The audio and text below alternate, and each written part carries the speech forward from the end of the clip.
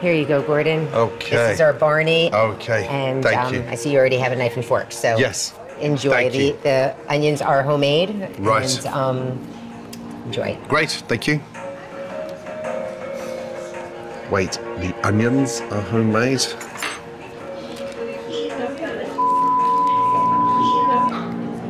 Look at that for a hot dog. Do you know what I mean? That is gross.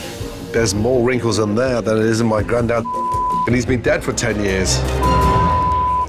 He's looking at his hot dog. You should have seen the look on his face when he walked away. It was bad. When I think about hot dogs, they should be, you know, fat, juicy, delicious. This thing is blistered and wrinkled, reminiscent of a bison's. Wow. That is terrible. Oh my God. It's just flavorless. It tastes of chemicals and it's just very, very salty. I'm feeling stressed. I don't think he's happy at all. There's no way that this hot dog put this restaurant on the map. Look at it. So I can find better hot dogs at 4 o'clock in the morning in Times Square. That is just absolutely shocking. The bad news is I've got another one coming. Hello. How are you today? How are you? Good. And first name is? Mary Kate. Mary Kay, nice to meet you. Nice Good? to meet you. I'm done with that. I've got the Chicago dog coming next. May I have some fresh coffee, please? Of course, I'll be back with that. Okay, here is our Chicago. Thank you.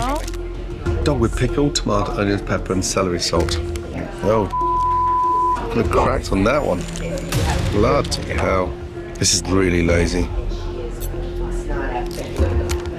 Honestly. I've had a lot of dogs in my time, but this one has to beat it. I mean, it tastes rubbery. How are we doing? The crack on this one was bigger than the Grand Canyon. No, it's just rubbery. Yeah, not good. Wow. Yeah. Thank you very much. You got it. Hi. Good? No. He just was not happy with it. Wow. That's disappointing. Hey, Jake. Gordon's reaction to our Chicago dog. Okay. He said that the whole overall dog was just very disappointing. Okay. The kind of person that Jake is, he is on the quieter side. But the reality of it is that I don't think he cares that much. Just letting you know.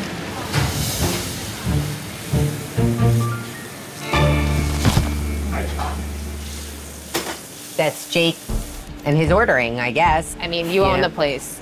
I didn't hear you. What? You do own the restaurant, so if something's wrong, No, I you can't understand that, blame but Jake. well, I'm not blaming him, You but did I'm just saying blame Jake. You just said that's Jake and his ordering. My ex-husband's girlfriend always yells at me. I feel bullied and heard.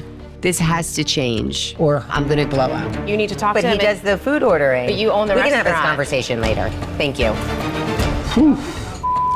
I've come for a hot dog. I feel like I'm in therapy.